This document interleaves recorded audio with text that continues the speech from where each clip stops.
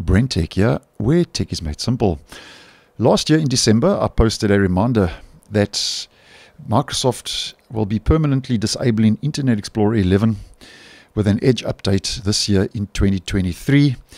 And just to do a quick recap on that video for the purpose of today's video, the out of support browser is scheduled to be permanently disabled on Windows 10 devices as of the 14th of February 2023. And that will be through a Microsoft Edge update and not a Windows update. Now, the 14th of Feb 2023, as you can see, has arrived.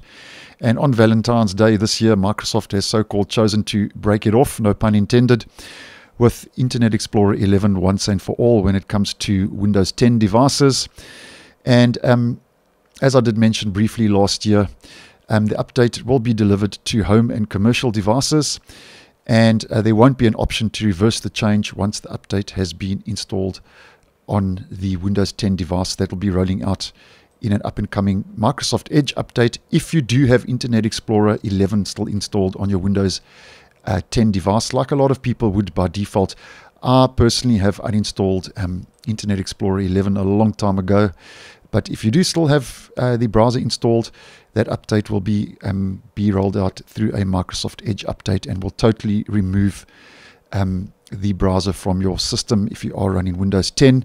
So it seems now once and for all the deprecation of Internet Explorer 11 has now finally reached its end, as this has been quite an ongoing saga.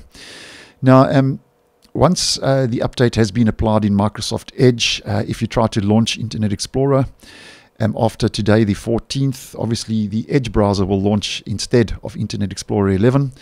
But although Internet Explorer 11 will be removed from your system, as I did mention in December last year, you will still see icons on your taskbar and in your start menu, as though those won't be removed immediately according to Microsoft.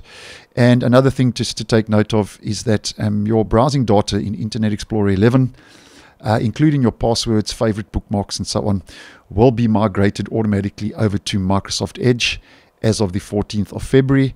And any other references like taskbar icons or start menu icons and any visual references to Internet Explorer 11 will be removed in the June 2023 update, as I have mentioned previously, for Windows 10, and that will be scheduled for release on the 13th of June 2023. So thanks for watching, and I will see you in the next one.